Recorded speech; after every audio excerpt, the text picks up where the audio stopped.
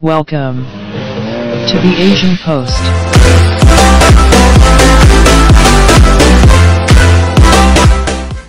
A judicial officer, Rosemary Namuwanga, was on Thursday in Uganda, suspended for wearing a short dress to the office. Rosemary works as a court clerk, interpreter at Kasangati Magistrate's Court in Wakiso District.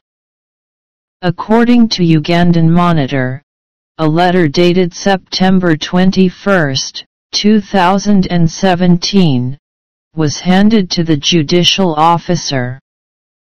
It stated that she was dressed in a very short and tight dress which by description did not fall within the accepted standards of the established Notice No.1 of 2017.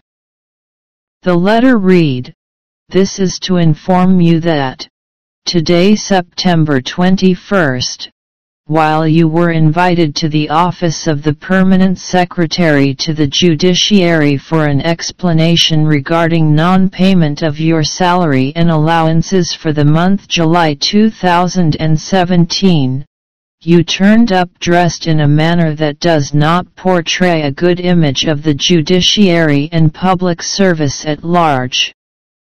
In accordance with the established Notice No.1 of 2017, this is to suspend you from duty for a period of 2 weeks with effect from September 21 to October 4, 2017. Reports say Rosemary is the 7th civil servant to be affected by the Ministry of Public Service guidelines that were issued early this year banning sleeveless, transparent, and tight clothing for non-uniformed officers in public service. The Uganda Public Service Standing Orders, 2010, stipulates that officers shall be required to dress decently and in the generally accepted standards in the Uganda community. Thank you for watching.